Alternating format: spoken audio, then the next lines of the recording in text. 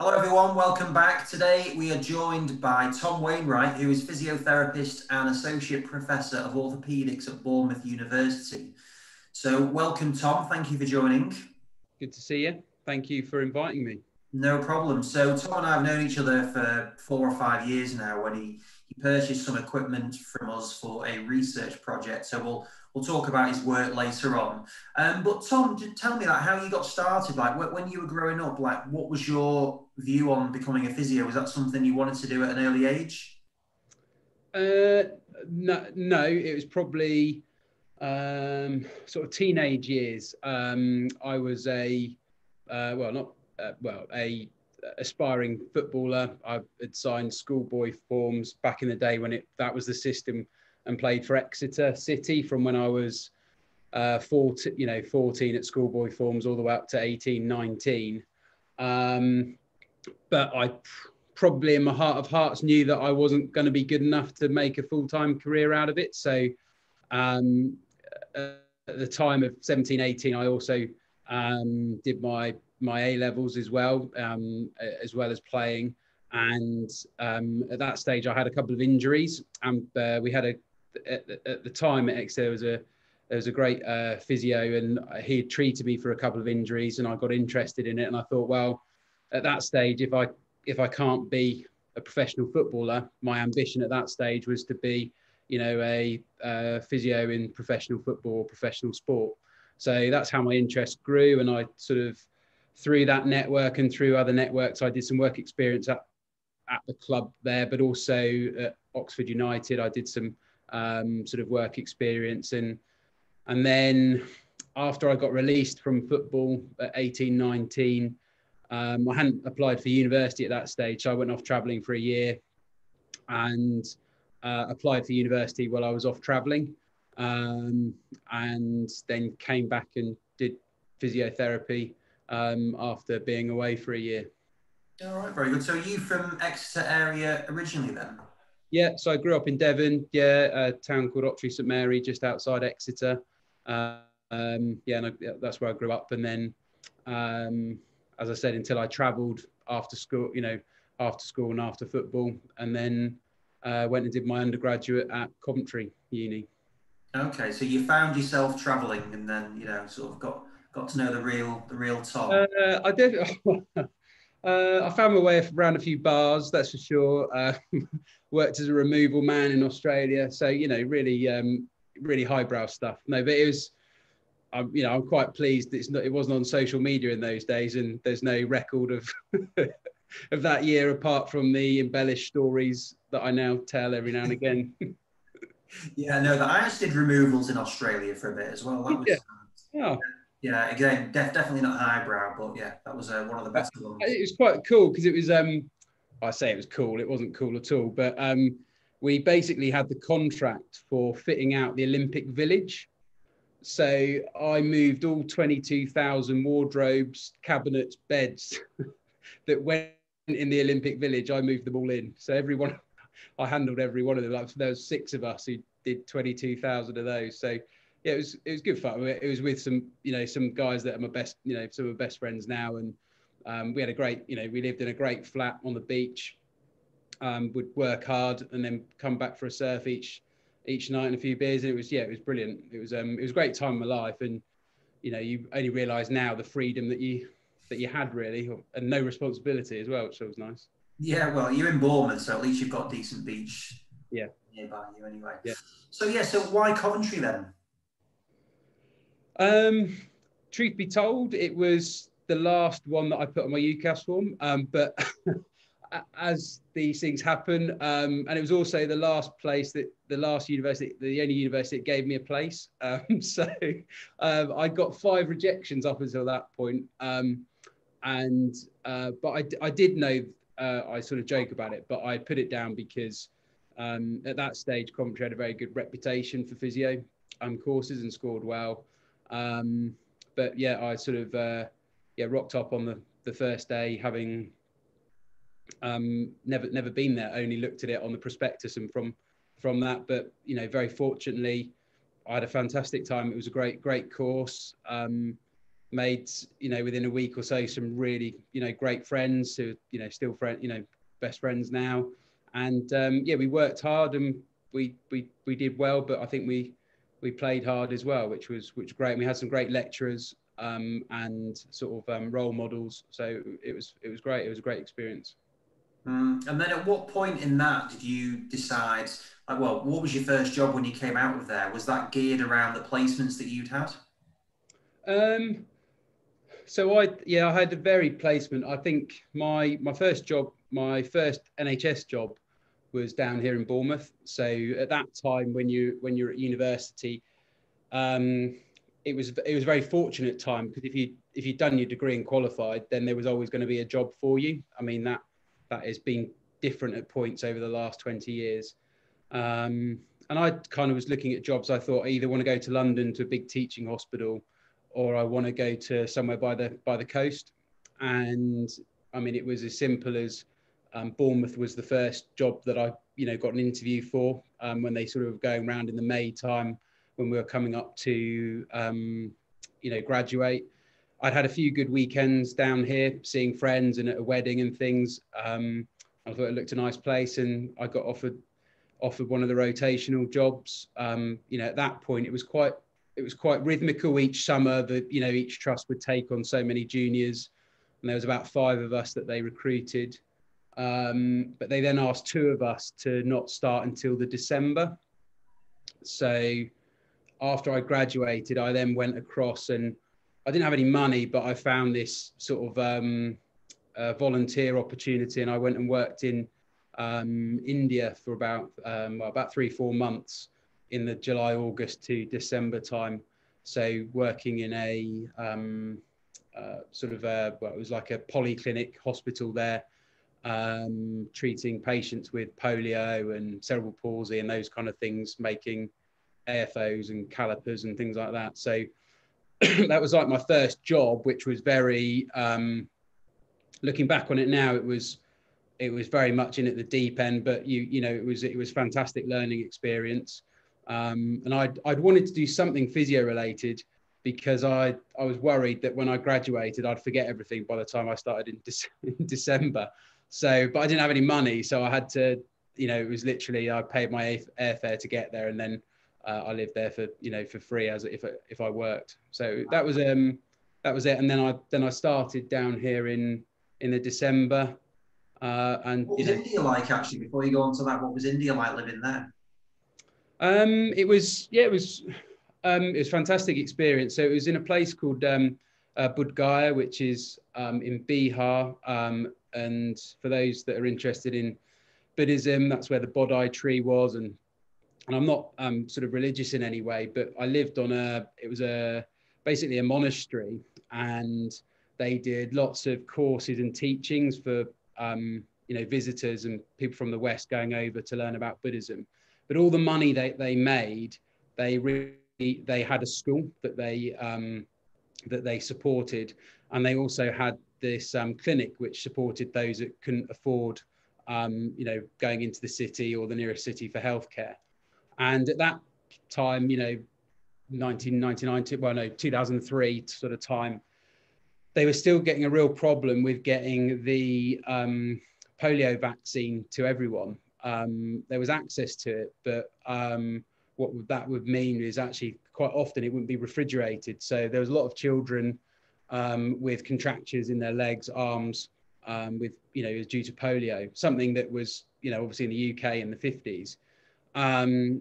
But over there, like Bihar is probably one of the most socially, economically deprived states, and still is in India.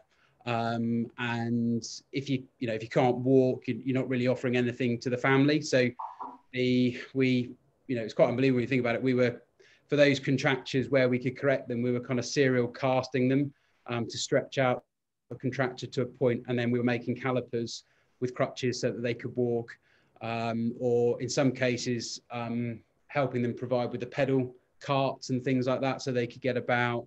And also sort of, I suppose there was also other bits that came up, and other conditions. There was a lot of children with sort of hemiplegia, which I think was mainly related to problems at birth and a lack of oxygen, lack of oxygen at birth. So very sort of actually problems that were quite difficult, but a lot of it was educational. A lot of it was for some of those problems through an interpreter there, getting families to understand what the limitations for those people would be. And that was a tension because you were often quite looked at that you were going to come and solve their problems and provide some kind of miracle cure, which obviously, you couldn't, and that, it was a really great learning and life experience, I'd say. And also you met a load of very interesting people, the Rinpoches in the, who were doing the teaching and things within the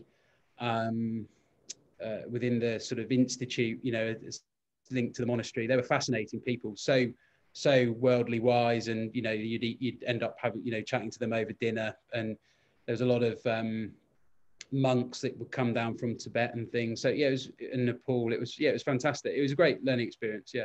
No, I can imagine. So how did you find it when you turned up back in Bournemouth then? What were you doing there? So I just started on rotations. I went in, worked at Christchurch Hospital, one of our hospitals here, in outpatients, and it was very much the familiar 4-month rotations at that stage. And I sort of did outpatients, and then ITU and respiratory, and then orthopaedics, which is kind of when I'd enjoyed orthopaedics as a student.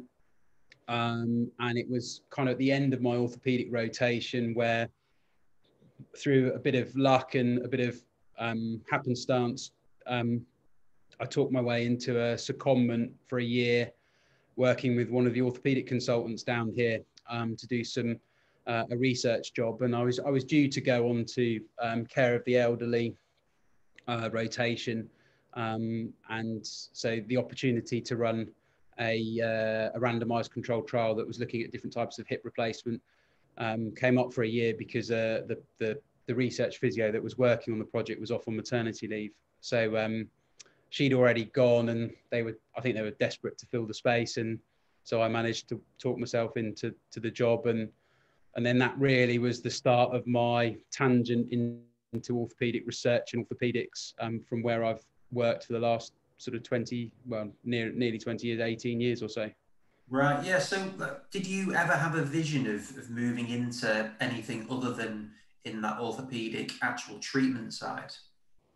No, I suppose if you'd asked me when I started, I think the plan was to do my junior rotations for a couple of years. And then through my travels, I've been to Australia and New Zealand. The plan was always to sort of go back there, travel again, and do a master's over in Australia or New Zealand, and do that in manual therapy or sports physio or something related to that, and live and work there for a period. But I'd enjoyed research, so I'd really got into my thesis as an undergraduate, and I presented that at the Physio Research Society, as an abstract and things, which you don't do for, that's not all, students don't always get that much into their research. So I'd enjoyed that, and it was an area that I'd always enjoyed, but it was definitely not a plan to become an academic or a researcher. And did, like, when you were at university, then when you're doing your thesis, did you ever, when you were speaking with tutors and so on, did they ever give you guidance or say, you think you could be good in research or any other particular area? I don't think so. No, I think at that stage, I don't. And if they did, I don't think I'd have. I think I knew what I was pretty sure that I wanted to be an MSK outpatient physio, and I wanted to work in sport, and I didn't know what sport, but that was what I wanted to do. And I think maybe that's probably similar for a lot of people entering physio as a profession. And then as you go through the degree, you understand about the different opportunities. And I really enjoyed working in ITU and respiratory. That was actually really, I enjoyed that.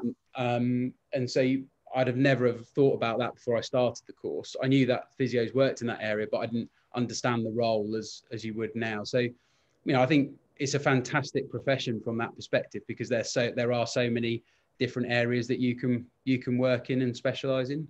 But no, I had the lecturer who helped me with my thesis was a lady called Jane Daly, and she was really encouraging and really great to work with. But it was just a project that I had to do that I really got into. That was as simple as that, really.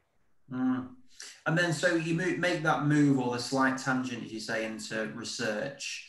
And was it something that you immediately thought, oh yeah, actually, I can see myself moving into this more permanently?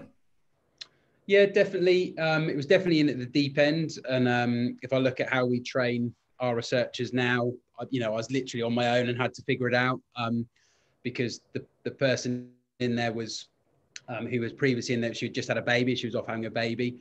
And even at the time, at that point, the hospital, the R&D department was an R&D manager and another person. Now there's, I don't know how many people in the R&D department, but it must be over 50. It's a big department, but that wasn't the case. So it very much was learning on the hoof. But after about sort of 6 months or so, I really enjoyed it. And we also then started a new project using computer navigation to guide hip resurfacing surgery at that point. And so I got in at that at the start, and I was operating the navigation equipment in theatre whilst Prof Middleton, or Rob Middleton, the surgeon, was doing the operation. So I was sort of writing an exciting project. It was stuff that was pretty cutting edge in orthopaedics, and I was, learning loads of new skills, operating equipment in theatre, helping a surgeon put it in. So it was exciting. When you look back at it, it was exciting, and I kind of realised that I wasn't going to go back, and that this was something I wanted to look at. And so then the challenge came. Okay, well, how can I get some more grant funding in that would allow me to continue to work doing this when Shelley came back from her maternity leave, because there would obviously be two of us. So I managed to do that, and then for a period of a few years I worked part-time research, so 3 days a week running sort of research, and then I did 2 days a week in the outpatient department, and I was also doing I'd started my master's at that time as well. So I was I was sort of, which I'd started off on doing the manual therapy masters, but then as the couple of years went through and it became clear that probably I was going to stay in research, I changed the sort of placement modules of that for more research-based modules that would be more relevant to the sort of path I was going down. Right. So who's actually paying you at this point then? So I was employed at the hospital. So but at the hospital at that stage, for research, there's no budget within a department normally for it. So you need grant income. So the grant would come to the hospital, and then that would pay for my salary through the hospital. Right. Okay. And then also, when you say getting trained up in research, so for those people who don't work in that area, what does that actually constitute? What in my experience, or how we would train people now? Yeah, whatever so briefly say what yours was, and then what it is now, I guess. I mean, that now there is like really good, guidance and great support from. So I'm fortunate. I have a contract here at the university, but also a contract at the hospital. So I'm employed by both organisations. So we have a great R&D department at the hospital, and your sort of gateway into research training is what you call a GCP training, which is good clinical practice, which is a sort of basic training in being involved in clinical research. But then, there's, depending on your role within it, there's obviously everything from research methodology and trial design to statistics. Also, there's everything to, data management strategies, governance and safety, depending on what research you're doing. So there's, the thing I find exciting about research is, you're continually not just learning about your clinical subject, but you're also learning about the research methodology, which is the appropriate one to use to answer the clinical question you're trying to answer. So you've kind of got these two disciplines, really, your clinical discipline, but then, the research side is also a discipline to become good at as well. Mm. Yeah, no, it's interesting. I mean, you've got a really impressive list of successful grant applications that you've managed to achieve. Like, when you're putting together one of these grants, like, I guess it's a fine balancing act between going for the research area that you want to go into and also trying to find something that fits what is likely to get funded. How do you look at in terms of which ones you want to go for, and what sort of route you're going to take your research? It's a really good question. So I suppose to if we take the Orthopaedic Research Institute here at Bournemouth Uni, so myself and Prof Middleton, we set that up just over 5 years ago now. Yeah, over 6 years ago. And at that stage, we had research going in the hospital, which we wanted to, transfer over and sort of have under the university umbrella as well. But we also were getting opportunities that we were turning down because it was just myself and Rob. And so if there's only the two of you, there's a limited capacity of what you can do. And a lot of that research was, through our partners in industry.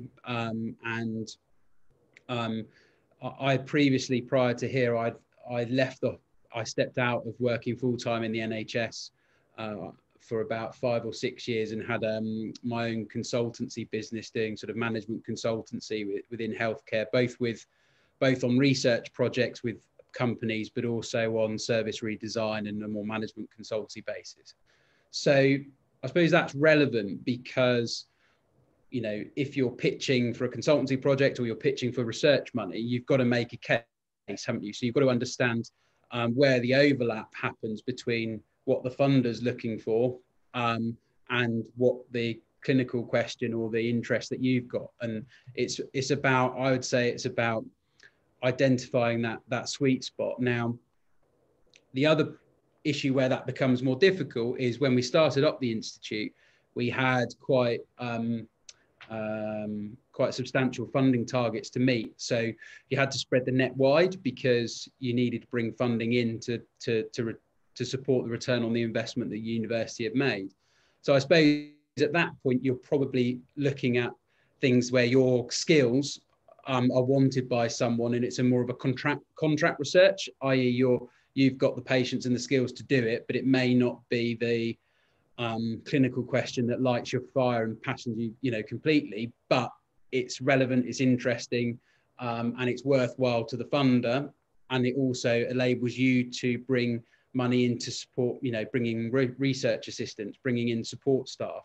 So over the years, we've grown the nucleus of staff around us at the Institute, but we've done that by bringing in projects that fund those posts. So there's always a blend.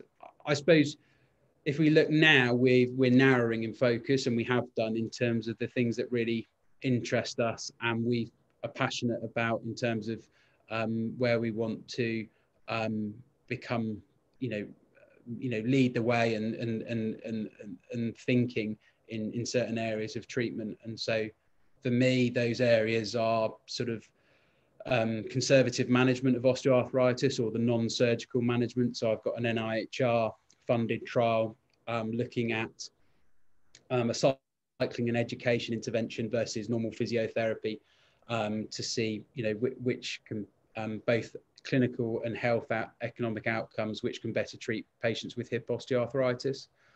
And then I've got a number of projects looking at outcomes after hip and knee replacement. My specific interest at the moment is characterizing recovery trajectories post-op. And why that's important is undoubtedly there's groups of patients where we can improve rehabilitation and improve and expedite return to normal activities. But actually, if you look at the literature, we've got a very poor understanding of how we characterize which patients need which input and how we can use that clinically. And so that's where the studies using the Primus and the Gate Lab that we've got here are really exciting, because we're at the moment in a couple of studies creating some of the most comprehensive data sets of recovery in the first year after surgery than I can find in the literature. So we're really excited about those and what insights that will give us about how we can improve rehab in the future. So is the idea for what you're working on, would you like to see this replicated in a number of different NHS facilities around the UK? I suppose, where I think research is exciting is I suppose, as a physio, I love being a physio full time, because you had the opportunity to help someone recover, or educate them, or advise them, or, you know, partner with them in their recovery. Do you know what I mean? And that to be able to help someone on that way and guide them, you know, is a real, you know, is a real kick. There's a real kick to that. You know, that's exciting. I suppose research is exciting because, you know, you're slightly more removed from that, but the opportunity is for you to provide insights and understanding, so that your research can then help can help guide other professionals, and therefore by the default other patients, in how they, you know, recover from conditions. And, you know, hip and knee replacement are, you know, very high volume, very, you know, some would say routine operations. But, you know, if we look at the latest, you know, there's meta-analysis and research that shows that actually, you know, at 6 months post-operatively, patients are less active than they were pre-operatively.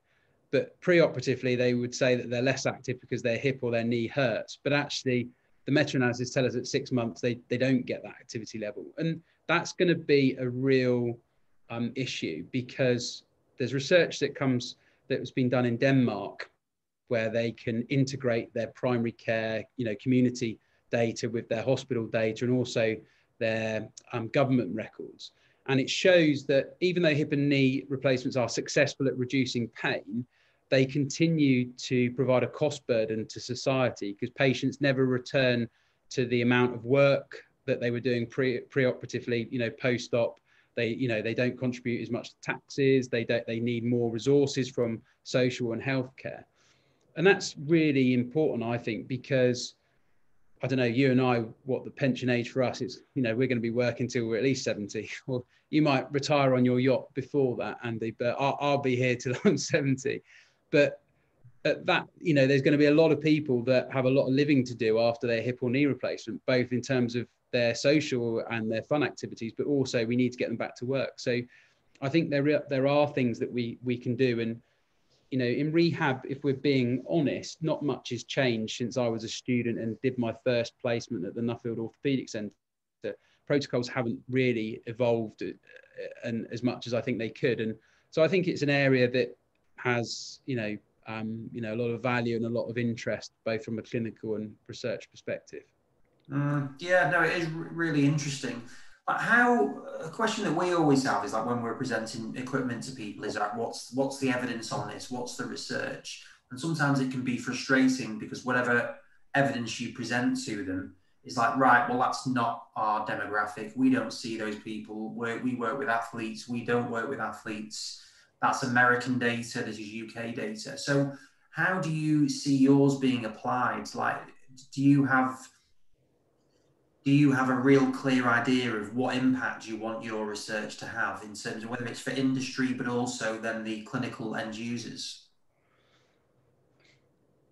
Yeah, I think, I mean, the hope is that, yeah, you know, that there's no, if your research has no impact, there's, you know, not really much point in doing it. So yeah, that is the hope. And I suppose part of that is in making sure that you design the research well and conduct the research really well, and that you're researching things that are important to other people. I mean, if you're researching something that's not important to other people, or other people don't share or don't think it's important, then it probably will have a limited shelf life. So, I mean, that is, so if we take the work that I'm doing around, let's try and apply an applied example.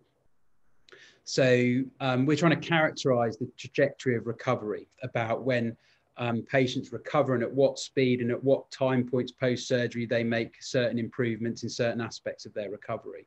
Why might that be important? Well, at the moment, there's a plethora of different activity monitors, you know, like whether it's an Apple Watch, a Garmin watch, a Fitbit or whatever. There's also loads of different apps you can get on your phone that are for hip and knee replacement, and it guides you what to do. But actually none of them are adaptive to a patient's recovery. What most of them have done is they're actually just replicating what we've got on paper booklets and saying, okay, at 1 week, at 2 weeks, you need to do this. At 3 weeks, at 6 weeks, you can do this. But the opportunity in the future, let's say with that technology and the research that we're doing, is to say, okay, well, we know for you as an individual, we've characterized similar patients to your sort of profile pre-op in both your physical capabilities, comorbidities, socio sort of economic, groupings, as well as your your outlook on life through sort of anxiety, depression scales. And for patients like you, we would expect you to be at this point at 6 weeks. Do you see what I mean? And so the future is then to say, okay, on the app, it's to alert both the patient or the provider in some way that they can say, actually, they're on trajectory, they're doing well as expected, or they're not doing so well, or they're overdoing it.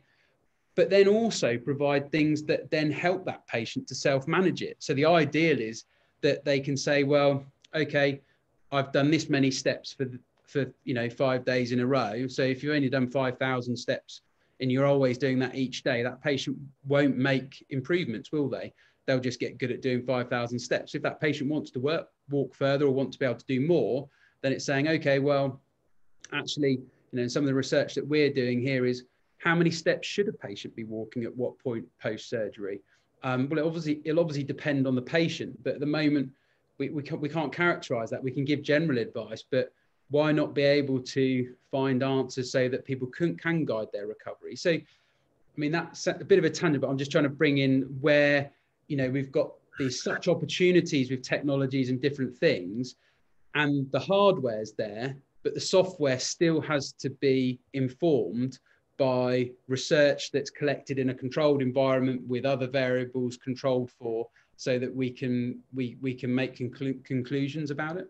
Yeah, no, I think that's a really good idea, and that's it. Like you say, I've got an Apple Watch. You use it regularly. To some extent, it's gimmicky, but I think if you've got a specific thing that you're coming back from surgery or something like that, if you can use the data that you were using before and then implement that into some sort of rehabilitation, it's more specific for me than it is for you or for Waldo, for example, then it sort of makes it more relevant, doesn't it, and more engaging. So yeah, no, I think that's really interesting. So for something like that, I know you just use that as an example, but do you see that being adopted by the NHS or by commercial angle? So, you've got an Apple Watch. I mean, is it one of the biggest orthopedic companies, Zimmer Biomet in the States? They've partnered with Apple. So they're partnering to provide this kind of connected sort of solution or approach, which is great. Yeah, the difficulty is how we implement that within the NHS and how we, for that example, you've obviously got to have an Apple Watch and you've got to have an iPhone. So that excludes a lot of people, or you've got to provide that as part of their treatment. So I think that's where you've got to be practical. So that's where you've got to say, okay, well, can you actually achieve the same thing with a Fitbit, or could you actually achieve the same thing with a paper diary about where you walked or things? So I think you've got to be adaptable. But I think if we look, going forward, so arthritis, as our demographics and as our population ages, the societal burden due to osteoarthritis, whether that be days off work, whether that be limitation to activities, is going to become bigger and bigger. And arthritis is a massive disease burden. It's one of the main reasons across many joints that patients go to their GP. Now, it's not life-threatening, but it is completely quality of life limiting. And I think as we need to be more active longer in our life, it's going to be more and more of an issue that we need to address with both research and innovations in practice, which allow the patient to self-manage, because we're just not going to have the capacity. We don't want to have to do an operation on everyone. We want to find ways of avoiding the operation if we can do, and getting patients to self-manage and educate them how to self-manage both their arthritis in the first stage, but also recovery in those things. And yes, there'll be people that need physio and more one-to-one treatment or group sessions, those things, and that's great, but we've got to be pragmatic, haven't we? We've got to think about how we can apply that in a health system which is free at the point of service, but has a limited amount of capacity and a limited amount of, funding. Yeah. So is there any, is there pockets of money on, well, focus? Is there a focus on specific conditions at the moment then that is actually being, that grants being made available for? Yeah, I mean, yeah, we're not currently applying for any, but yeah, there's for those involved in research, these will all be very familiar things, but organisations like the National Institute for Health Research, and the other big research councils and big both third sector and charity funders, but also MRC, Leverhulme Trust, and all these kind of big funders. There's frequent calls for research, and we're here in Bournemouth. We're very much a small orthopaedic research institute. There's very big orthopaedic research groups. Oxford, Southampton, Leeds, Imperial, to name some of the more well established and big universities. So yeah, there's lots of research in orthopedics, and there's lots of funding available, and it is one of those areas where there's also a lot of industry funding available, because obviously industry has a large part in it, both with the implant, but also increasingly with the technologies, supportive technologies to put the implants in, whether that be robots to help put the surgery in, or as we've been talking about, wearables and those kind of things to facilitate recovery. So there's a broad range of different places people can get funding from, and then there's smaller pots of funding for people to get started in research. So things like the Chartered Society of Physiotherapy offer small grants for novice researchers, and also there's training fellowships that you can get through the National Institute for Healthcare Research, and then there's also organisations like Versus Arthritis, the Orthopaedic Research UK, that are specific funders. So yeah, there's lots of opportunity, but as with everything, it's competitive. Yeah. And how does any funding translate into the NHS for actual clinical application, like for working in, whether it's outpatient departments or whatever it is? Most National Institute for Health Research is one example, which is sort of the central funding body through the NHS for research. So in the trials that the trial that I've got there, they will support costs that go over and above standard care as part of the research. So they won't pay for standard treatment or care, but they will pay for the visits that are required that are over and above what standard care would be. So for instance, some of our trials where we look at new hip implants, we follow patients up for 10 years to look at the survivorship of the implant. Now, obviously, if you've had a hip replacement and, locally, our local funding agreement is if you're doing well after the implant, we'll maybe see you once or twice in orthopedic outpatients, but then we'll discharge you, and then the GP will cover any follow-up from that, in a clinic environment. So if we're wanting to see them annually with an X-ray to check on the new prosthesis, then we'll do that within the hospital, but we'll receive additional funding from the funder to support those costs, so that research is not costing the NHS and anything additional. Right. Okay. So in terms of being in research, then what qualities do you think you need to have in that you maybe don't need in other areas? Well, I think you've got to have a real passion for it. Do you know what I mean? I think. And I think it's like most things, you've got to work, it goes out saying you've got to work hard. I think we've all, it's like, if you're down the pub with your mates, you've all got your pipe dreams of a business, haven't you? Or or a venture or something like that. But, when you see something on the television, it's, oh, that's a great idea. But the reality is, behind what's presented, there's a lot of hard work, isn't there? And it's the same with research. We've all got an idea for research, but actually pulling it off, finding a way to fund it, and then to carry out the research is, takes a lot of work. And I don't think that is. I think anyone can apply themselves and do that, for sure. I think you've got to be collaborative. You can't do it on your own. You've got to work across systems, often across departments. And definitely the work I could not do any of my work without a great team and great colleagues around me, but also a wider team within the hospital that you work with on a day-to-day basis. I think also the research, there is a point where you do have to, because whether it's ethics applications or annual reports or data collection, all our studies are monitored externally to ensure that we've done everything correctly. So you probably do have to have a streak in you where you like all the T's crossed and the I's dotted. So, I mean, if you've not got that bit in you, it's probably not for you, because you do need to make sure it's all bang on. And that's definitely not for some people.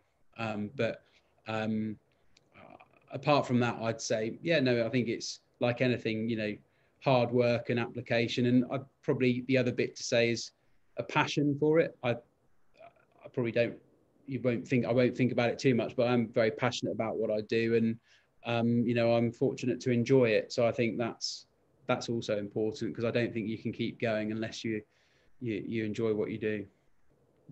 Did you get funding for that Dyson fan you got in the background there? That's impressive. No, I just just did, when I'm to cool down, but no, I think, in terms of the equipment that we've got here at the university, not talking about the fan, Primus and things, we've been really fortunate in terms of the grants that we've got, and we felt a responsibility to make sure that we return on that investment. So, by having that funding to get the equipment in, we've then been able to attract funding to do research that we wouldn't have been able to do previously. So we've got a really good gait lab, and we've got a great team that work to run the gait lab, and that's allowed us to get funding from companies that we wouldn't have got without the gait lab. And so, we realise we're very fortunate with the equipment and facilities we have, but also that spurs us on to work hard to make sure that we get a return on that. Yeah, and do that when you've produced the research. Is there any comeback on things? So will that get reviewed, and will the funder ever come back and assess you on that and say, we're happy with it, we're not happy with it even? Yeah, so I mean, absolutely. So all our research we submit to journals and is external, peer reviewed. So that's one of the things about the academic community, really. You're publishing in good journals with good peer reviewers is you always get helpful comments back on whether it's accepted or rejected, that help you improve and learn. So that's in terms of publications. I think you have to be very clear when you work with companies about who has sort of editorial control. So we're very clear that if we're going to work with a company, we write the protocol very carefully, and we're very upfront to say that whether this is a positive or negative result to this study, we will publish it. So I think that's important, because publishing not negative results, but publishing results where it hasn't improved as much, or you might think it's going to improve but it's no different, that is as important as publishing something if it goes really well. Now, obviously, for a fire alarm's just going off, I may have to go. Sorry. All right. I'll just wait and see if anything happens. Give me 2 seconds. I don't think it was scheduled. Yeah.